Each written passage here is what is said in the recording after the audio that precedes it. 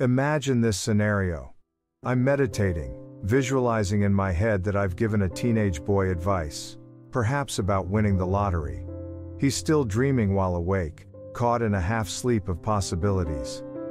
Meanwhile, I decide to take a more tangible approach by writing down the value of $112 million on a piece of paper. The frustration boils over in me.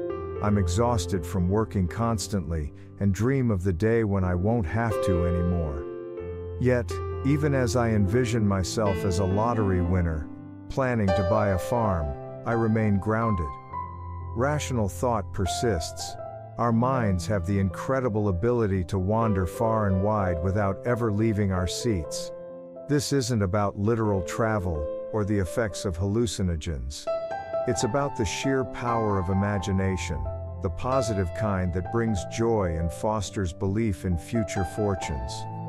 Over 4 months, this steadfast belief led to a transformation within me. I shared this conviction with you, challenging you to consider how you use your own imagination. Do you find yourself picturing that dream car, or imagining the perfect vacation on a beach you've yearned to visit for years? Or do you dwell on negative thoughts and self-pity over a lack of funds or unrequited love? Today, we're talking about the profound power of imagination. Take the case of Cynthia. She was determined to turn her life around amidst dire circumstances, such as facing eviction and the struggle to feed her 5 children. She decisively focused on the specific amount of $112 million, not just a vague hope for a lot of money, but a concrete figure. She immersed herself in the law of attraction, visualizing her success and waking up with the belief that the money would come to her. Cynthia used positive affirmation and visualization as her tools. She meditated, repeatedly wrote down her goal, and immersed herself in positive thinking, drawing inspiration from books like The Power of Your Subconscious Mind by Joseph Murphy. Nowadays, platforms like YouTube offer a wealth of resources, like the Alternative Reality Channel, which can serve as an informative guide to reinforce this mindset.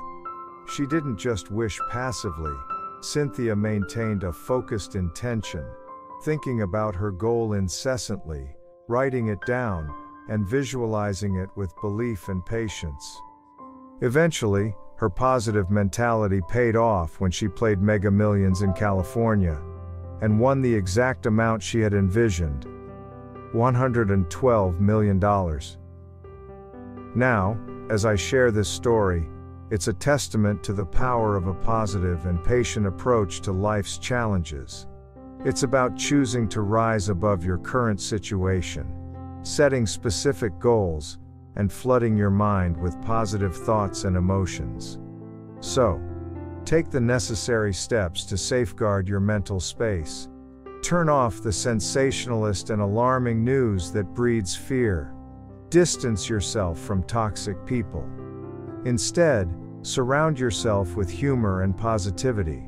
Watch comedy shows on YouTube to stimulate the release of neurotransmitters that benefit your mood and open your mind to further positive imagination.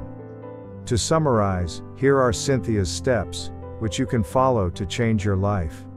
Be specific about what you want, like Cynthia's $112 million. Write down your goal and keep it in front of you. Educate yourself with positive material.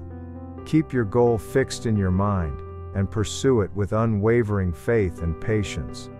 Let your imagination flow as if you have already achieved your goal. Your future, as I've learned from experience, is significantly shaped by your mental practices. The direction and outcome of this mental journey are yours to decide. Will it be one of joy or despair? Only your imagination, and what you do with it, can decide. Type Amen if you feel abundant. Remember to like this video, and give thanks.